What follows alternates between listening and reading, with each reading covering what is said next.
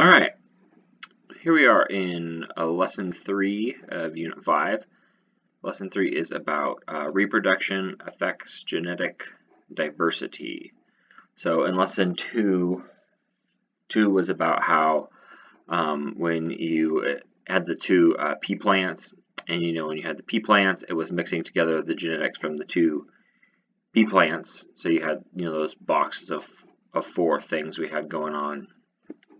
And it had the, like you might recall, it had the, the box, ta-da, and then I had, like the different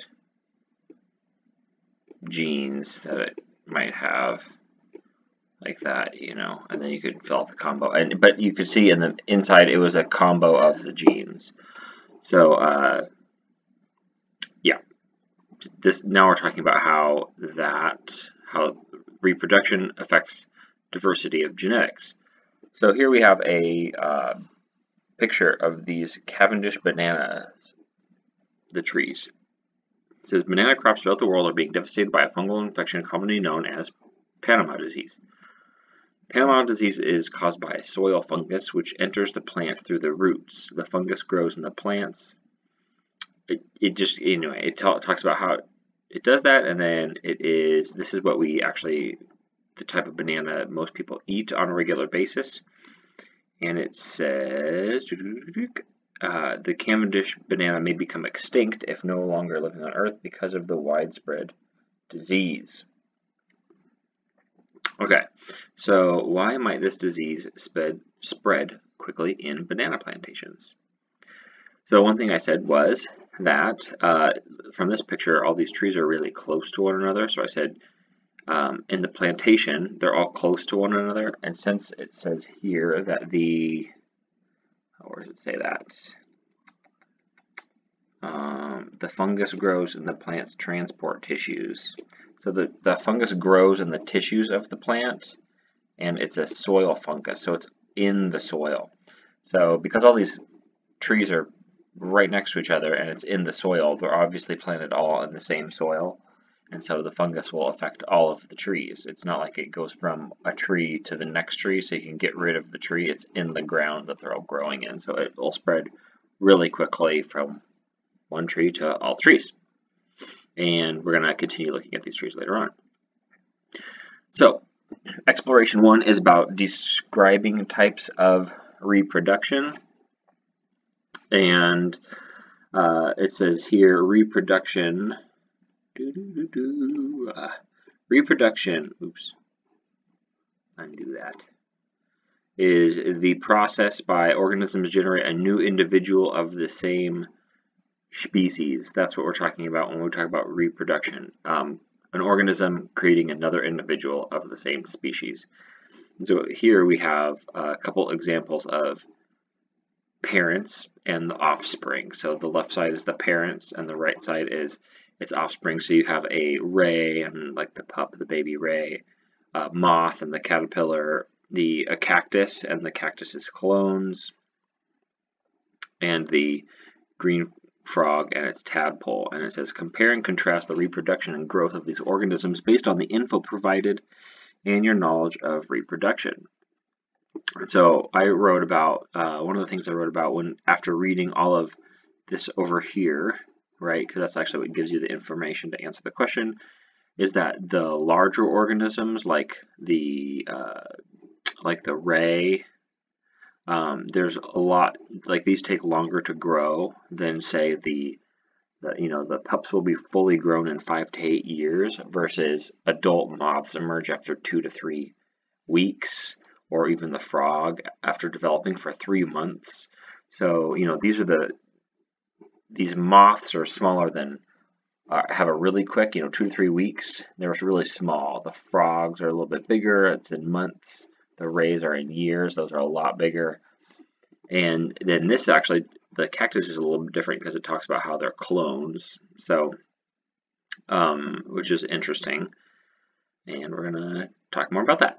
So, there are 2 main types of reproduction that we are talking about. There is, and it talks about them in these paragraphs, so you can read about them in more detail. But they are asexual reproduction and sexual reproduction, and the main takeaway from the two is that in asexual reproduction, a single individual is the parent. There is one parent individual, and in sexual reproduction there are two parents. And so 3 says, with a partner, select an example of a clone of a biological system. So you could look up different types of plants and look up clone plants that are clones, but lots of examples that you would find is like lots of fungus, like mushrooms and things like that. You also got bacteria. Bacteria, you have a picture right here, and you can see how it's kind of split into two things. So bacteria reproduce asexually by they just copy all of their genetics and kind of duplicate themselves. So they're copying themselves. Or even say this cactus right here, how it talked about up here, how there are different cactuses and it clones itself. And I said redwood trees. Redwood trees actually clone themselves from their roots. That was my example that I found, or that I knew about already. And then we have sexual reproduction, and that's when there's two parents. And it says a female elephant typically has one baby after mating and carrying their offspring for 18 to 22 months. Amoebas are microscopic aquatic organisms that can divide every 2 days. Which organism reproduces through sexual reproduction? It's the elephant. So because it's saying that the elephant typically has one baby after mating, and then the amoebas can divide in half. Right, so the amoebas are just copying themselves, so that is asexual, and the female elephant is mating, so that is sexual. 5 says the banana. This talks about some other stuff about genetic diversity, but we're going to keep going because it goes into more of it later. So 5 is banana plants grown for food crops are the result of asexual reproduction. So it's saying that these banana plants up here are they're not mating or anything, they're just reproducing asexually. So they're making clones of themselves. And how many parents and how much genetic variation does each banana plant have? So they have one parent. Each banana plant has one parent because you have like a plant, ta-da, there's a banana plant, and then it is just copying itself. Right, so then you have another one, right, where it's like you got another plant. But these are the second plant is an exact copy of the first. So there's really no genetic difference between the two. They are clones of one another. So this talks about some organisms can use both type of reproduction, and so this is true. So in this paragraph, it talks about how there are certain organisms that can reproduce both sexually and asexually, and it talks about redwood trees actually can reproduce both sexually and asexually. Which type of reproduction might give offspring more of an advantage if a large clearing around the tree became available? So imagine a forestry place comes through, right, and you've got lots of trees, right, so you have like, here's a tree, there's a redwood tree, and then there's for miles around it, maybe not miles, but for like say hundreds of yards around this tree, there's nothing, there's no other trees. So that's what it means there's a large clearing around the tree. So your tree, you're kind of in the middle of nowhere, you're by yourself. This is when asexual reproduction would be the most beneficial, because we're going to get into this in a second, but hopefully you already know how plants reproduce by spreading pollen and seeds and things like that. But if you, or at least you know that on a real basic level, but if you're a tree, this is the worst looking tree of all time. So if you're like a tree, right, and you're out in the wilderness by yourself and there's no other trees around you, then there is no way to produce sexually with another tree because there aren't any other trees around. So that's when being able to produce asexually would be beneficial, because there aren't a lot of trees around this tree. That is this is a perfect example of like a cactus, right? If you go into the desert, you might find these cactus plants, but there's not tons of them everywhere. They're pretty far apart from one another. And so that is a benefit to cloning yourself, is that you don't need other plants that are the same species around.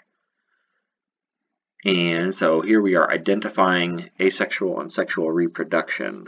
So this says female bullheads lay their eggs under small overhangs and pit. The male bullheads fertilize the eggs with their sperm. I mean, already here you have female, male, multiple things, so this is sexual.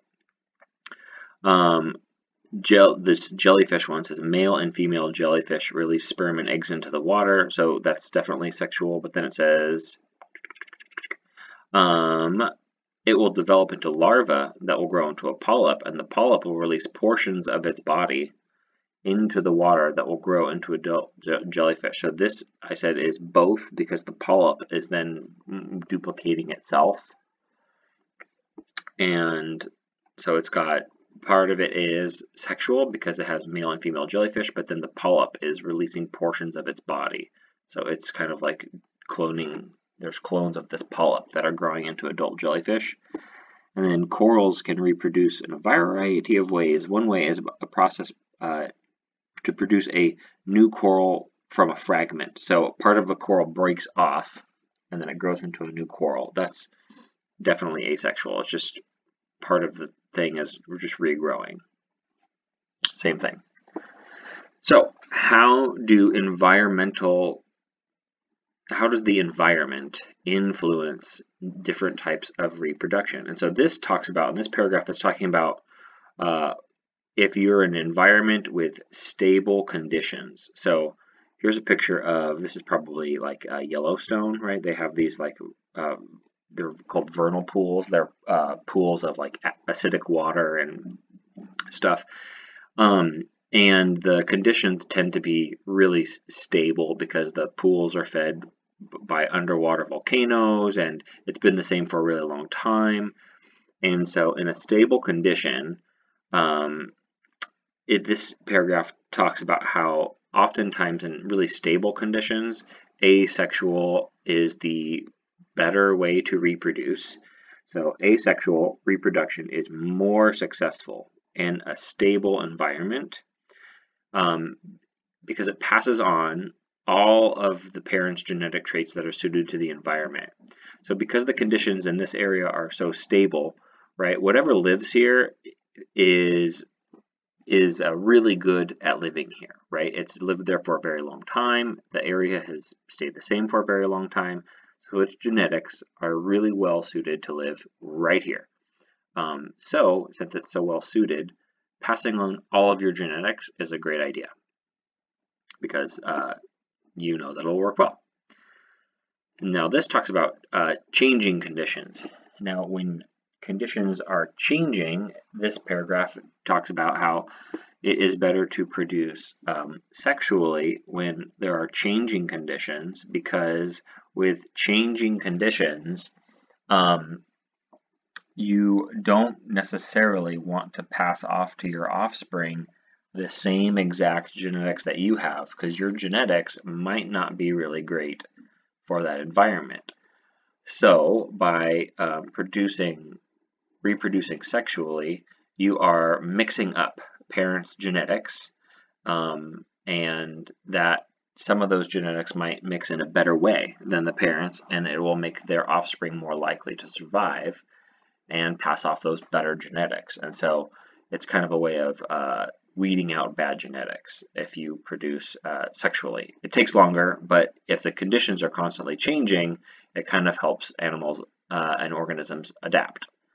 So the most likely effects, what are the most likely effects of human disturbances on stable environments? So we humans are disturbing a stable environment. So that would definitely change the conditions of the environment from stable to variable. Variable meaning like it changes. and it would definitely negatively impact species that reproduce through asexual reproduction.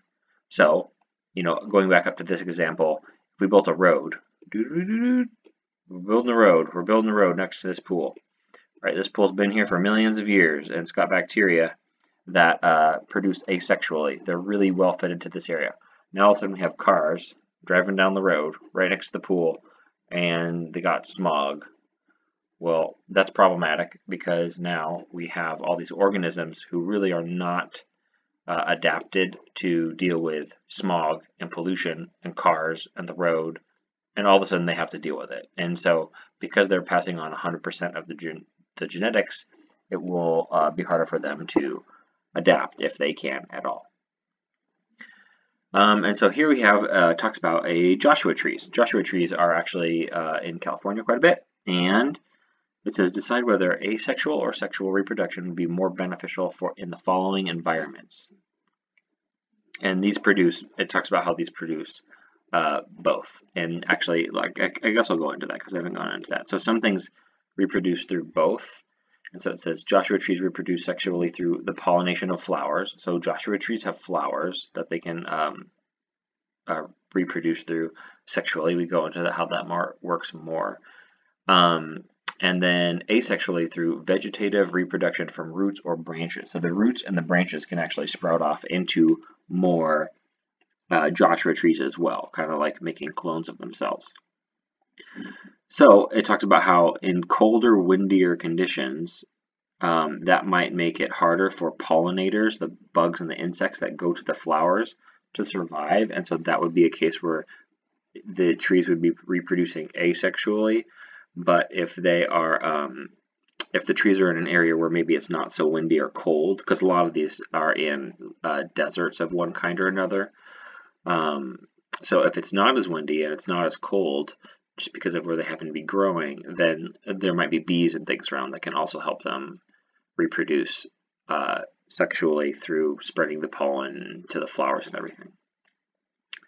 So here we have a bunch of different environments and whether they produce asexually or sexually. So the same average temperature and rainfall for 50 years.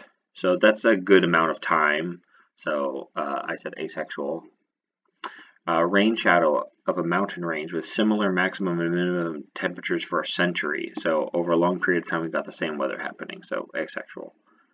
An apex predator has been hunted to near extinction. I said that would, in this environment, sexual would be better because you don't necessarily want this apex predator. You want to be able to adapt to new environments because it's being hunted to extinction. So you want to maybe have a little bit, maybe you want its genetics to be able to change a little bit so it can survive in a different environment or something. And then, I mean, here we have pollution is degrading the environment, or humans are changing plant and animal life. Both of these are cases where the landscape is changing, so you would, it would be more beneficial to reproduce sexually because you are changing the genetics that are getting passed on, which could help the offspring. Now it talks about developing hybrids. And a hybrid is, without reading this paragraph, a hybrid is when you can take different types of plants and you grow them together, and they can change colors and things like that. So maybe you mix like a yellow and a red rose and you get purple, or you get like pinkish roses or something like that. I don't know 100% how people do this, but you're taking different parts of plants and you're mixing them up, and you can get different colors, different leaves, things like that. There's actually a number of different ways you can make hybrid plants. This one in particular says a rose farmer needs to grow plants that produce orange flowers in the colder months to meet customer demand. So there's customers that want orange flowers, orange roses in cold months. How can the farmer produce a hybrid that will do this? So maybe it seems like the problem is that there's not enough orange flowers in the colder months. So maybe they don't grow fast enough, or they don't grow at all during the cold months. So what you could do is you could take the orange flowers, right, and you could crossbreed them with roses or that grow better during the winter, or maybe that grow more often during the winter. And then you might get orange roses that have the two traits of both plants. So they're orange and they grow during the winter, and then that could be a way that you would make a hybrid. Okay, so exploration 2 is about how reproduction actually affects genetic variation. So 12 says, do you think that the offspring of each organism are genetically identical to the parent or not genetically identical to the parent? And now that I'm looking at these things, this is about these organisms, but I wrote my paragraph more generically, and so I said in sexual reproduction the offspring is not identical because you're mixing the different genes, and I gave the example of you're actually mixing alleles from different genes. That was from the last lesson. And with asexual reproduction, the offspring is just a straight up clone of the parent. So the genetics are identical. Okay, so here's a picture of how genes are inherited in asexual reproduction. So in asexual reproduction, right, you have a parent cell and it just starts duplicating all of its DNA and then it splits off. Once it's made copies of all of its genetics, it just splits into a second one, and then this keeps happening. And so this happens pretty quickly, so it helps the individual survive, but it also what am I trying to say? Yeah, it happens quickly, and it's direct copies. And so here we have the rate of asexual reproduction, and in this chart you can see how every 52 minutes, right, the number of cells is doubling. So it goes in 52 minutes, it goes from 1 to 2, 50 minutes later we have 4, 52 minutes later we have 8, and 16, and 32, 64, then it would be 128, then it would be 256, then another 50 minutes would be 500. So this right here is actually why, a lot of times when you get sick pretty quick because bacteria can take over. Like if you've ever had strep throat, it happens real quick because that bacteria reproduces so fast that you get it, and then maybe 8 hours later you're feeling really sick because already here in just a couple hours we went from 1 cell to 60 cells, and then there would be 100 after that, and then 250 more minutes later. So it's really quick. And the independent variable is time, because time is just going along. And the dependent variable is the number of cells, because the number of cells that we have depends on how many minutes we're letting these cells reproduce. And this says the generation time of most bacteria, that means how long it takes for a generation of bacteria, is usually in minutes. What advantage is this? So with bacteria, the advantage is that because bacteria reproduce so quickly, if they ever get someplace that they can actually grow and reproduce, they do it really, really quick and they can take over. And then 16 says, if they reproduce so fast, why don't they take over the world? Well, the reason that they can't end up taking over the world is because, for one, there's other bacteria that they have to compete with. But they also have, because they're reproducing, right? And there's lots of these bacteria, but they all have the same exact genetics. So if something comes along that will kill them off, it will kill essentially all of them off because they all have the same exact genetics.